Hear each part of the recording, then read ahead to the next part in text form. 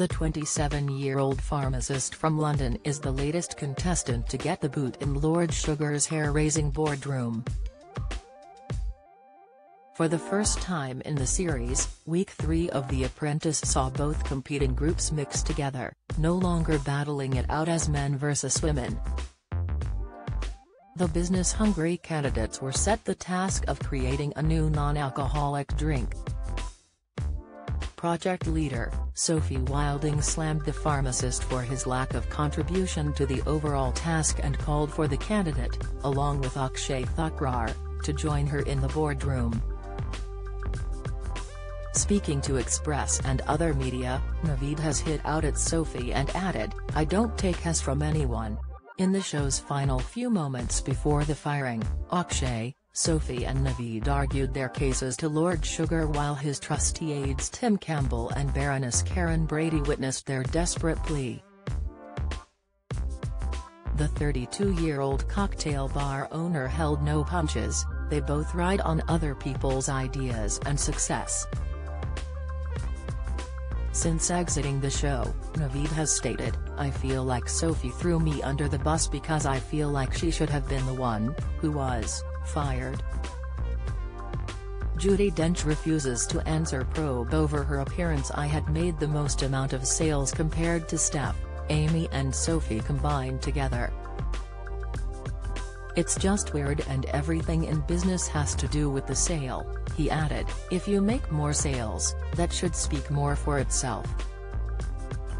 Earlier on in the show, viewers saw how Sophie made the decision to remove Navid from their pitch, which had been organized to help promote their peach-infused drink crafted and spiced to major retailers. While the Cheltenham-based businesswoman claimed Navid made zero contribution, the medical whiz-kid accused his co-star of making him an easy target. Navid said, "In the boardroom, she used that as a target to say, 'You didn't contribute much,' and I knew she was going to do that.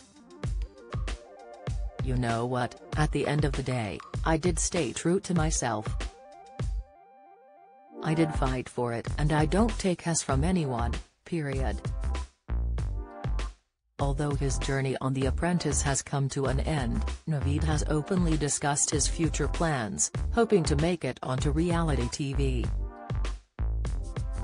The star, who had also appeared on Channel 5's reality show Rich Kids Go Skint, claimed he's up for a challenge.